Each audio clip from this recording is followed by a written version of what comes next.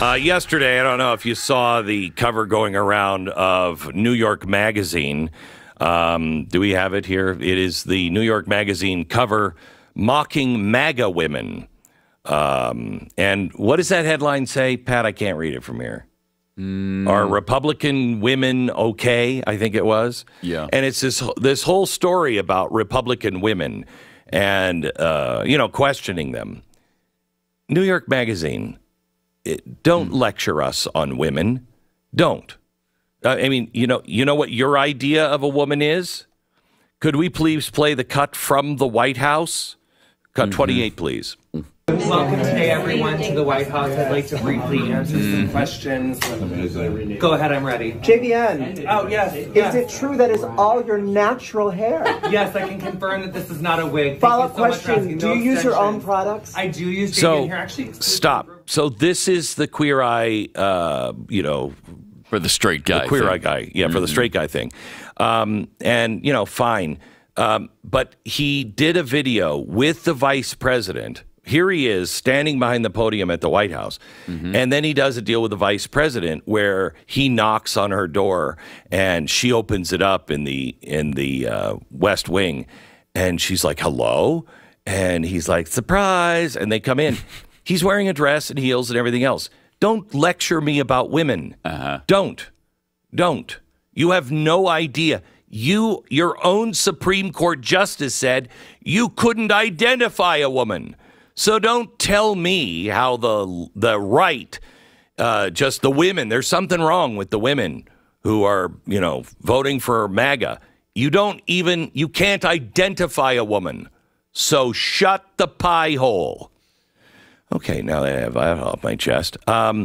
There's something else that yesterday, the lies that just keep continuing, that we all know are lies. And I just am so anxious to see how all this works out this fall, because we're either going to recognize lies and start standing for the truth or not. But here's Joe Biden yesterday talking about mass amnesty. The action I'm announcing today will go into effect later this summer. And by the way, just as was true for the protection of dreamers, the steps I'm taking today are overwhelmingly supported by the American people, no matter what the other team says. No. Mass amnesty? They do not. No, overwhelmingly blanket. support. Nope. No. It is quite the opposite. In fact, nearly 6 in 10 voters, including a third of Democrats and 9 out of 10 Republicans, endorse mass deportation of illegals, not making them citizens. We want to send them home. The American people overwhelmingly favor send them home, close the border, or at least secure it. Let's please stop the flood across the border. Unbelievable. It's absolutely unbelievable. Yeah, the lies really are. Really are. Yeah, now let me give you another lie. This one also coming from the White House yesterday. Here's KJP on the deficit. This president has a strong agenda, and to reduce the deficit, you hear him talk about this very often, instead of blowing it up, again, by extending the Trump tax cuts, which would cost $5 trillion. $5 trillion. No, they would not. While the last administration increased the debt by a record $8 trillion and didn't sign a single law to reduce the deficit. And what we have done, what this president has done, he has signed legislation to reduce the deficit by $1 trillion since taking office. That's what he's been able to. Stop. It's hard to take. We just got the CBO today or yesterday afternoon. They came out and said, we're adding another $400 billion to the already out of control $1.5 trillion deficit this year, right, which will bring it up to $1.9 trillion in deficit this year. And they said if Joe Biden goes through with the rest of his student loan thing, it will be a cool $2 trillion. So don't talk to me about how you've reduced the deficit. How are you reducing the deficit when it's growing? I don't even, I mean. The lies, again, it's just, they just stand there and bald-faced lie to us every day. Every day. And then we sit here and we listen to them lie to us about how Ukraine's ready to win the war. Yeah. No, they're not. No. I mean, and I love how the tax cut is costing us. It's costing us $5 trillion. Yeah, if all our money belongs to you to begin with, it costs $5 trillion. That's not your money to begin with, so it doesn't cost you anything. Right. It's just money you're not going to receive. Get it from somewhere else. And so what do you do?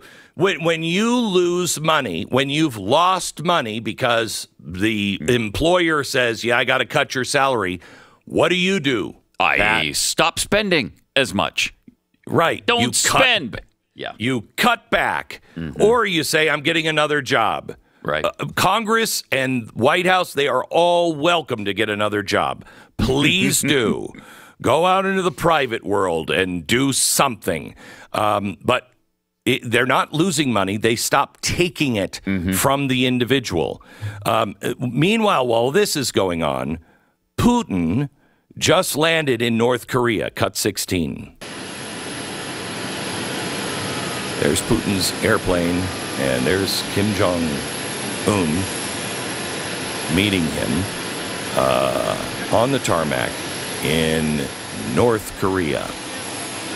Now, North Korea just violated the North and South Korean border with soldiers just this weekend. Nobody talked about it. They are also upping all of their missile technology and their nuclear technology. Putin is over making friends with Iran, China, in North Korea, all of the known enemies of the United States. Now, North Korea is proud that they can launch missiles. What happens when they launch missiles, if they launch missiles, to the United States? What would happen? We know that if Putin wanted to get into a nuclear fight, or God forbid at this point, Biden wanted to get into a nuclear fight, they would all start fighting together, right? But they might use a proxy like North Korea to launch the first strike so they don't look like the bad guys. But if we respond, I guess we could use Triton nuclear-tipped missiles from submarines if we're around. But if they're launching missiles at us, we launch missiles. And the fastest way to North Korea from North Dakota is over the polar cap and then through or over either China or Russia. What do you think that would start? I mean, we are dealing, we're just dealing with madmen, absolute madness. Really dangerous time, really bad. And we've got a cadaver in chief who isn't capable of dealing with any of it. That's the good thing. No. And we played the sentence he tried to utter yesterday. It's terrifying. You can't even understand play what that the again, guy's please? saying. Play it again. Cut 10. Joe Biden, cut 10 from... Thanks to all the members of Congress and Homeland Security Secretary. I'm not sure you're going to introduce you all the way. I mean... That is madness. Oh, my gosh. That is. And he just, when the look on his face is terrifying. Yeah, it is. It is terrifying. And this is who we have running things. Yeah. Meanwhile, as we are racking up another $400 billion, $500 billion in deficit, spending like it's out of control. Yesterday, we found out that more and more businesses, in fact, 25% more businesses already this year compared to all of last year. 25% more businesses have gone out of business already this year, and they're claiming it is inflation and the high cost of things, which is absolutely true. Yeah. Our consumer spending was only up 0.1% because people can't spend anything because the government's taking it all, spending it themselves, and running up inflation. And at the same time, what does the guy in the mayor in Chicago want to do. Just play a little clip. I think it's cut 22. The Chicago mayor, Brandon Johnson. Chicago still bears the scars of systemic racism and injustices that have been inflicted on our communities. We've seen them in highways that cut through black neighborhoods and the industries, of course, that flock to these neighborhoods, often contributing to increased pollution and poor health outcomes. Oh my gosh. We see it in the trauma. Stop. So what is he heading for? What is he driving at with this? He wants a committee to study reparations and how much we can pay in reparations. They don't have any money in Chicago. Where are they going to get that money? And by the way, speaking of this came out last week and it drives me nuts. We should get Elizabeth in. Elizabeth, our makeup artist, can you come into the studio for a second? Because the mayor, they just went through his his budget from last year. He spent for him. Oh yeah. He spent $30,000 on makeup last year. Hair and makeup. I mean, look at how fabulous his hair was. I mean, it was truly $30,000. I don't think I'm on television every day.